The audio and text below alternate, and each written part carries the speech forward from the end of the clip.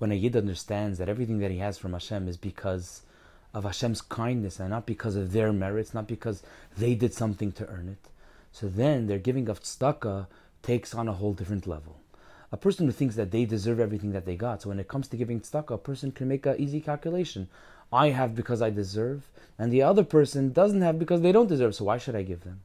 But when a person comes with bittul and they say that Hashem gave me out of Hashem's kindness, not because I deserve it, not because I did something that I'm better than anybody else. So then, when someone comes and asks for tzedakah, they'll say, number one, I don't deserve it. Number two is, even if they don't deserve it, Hashem won't mind if I help out one of their children. And this is something that every Yid should think. At whatever level of finances they're holding, they should always try to make the cheshbon that what I do have is completely out of the kindness of Hashem. And they should try to help others as much as they possibly can.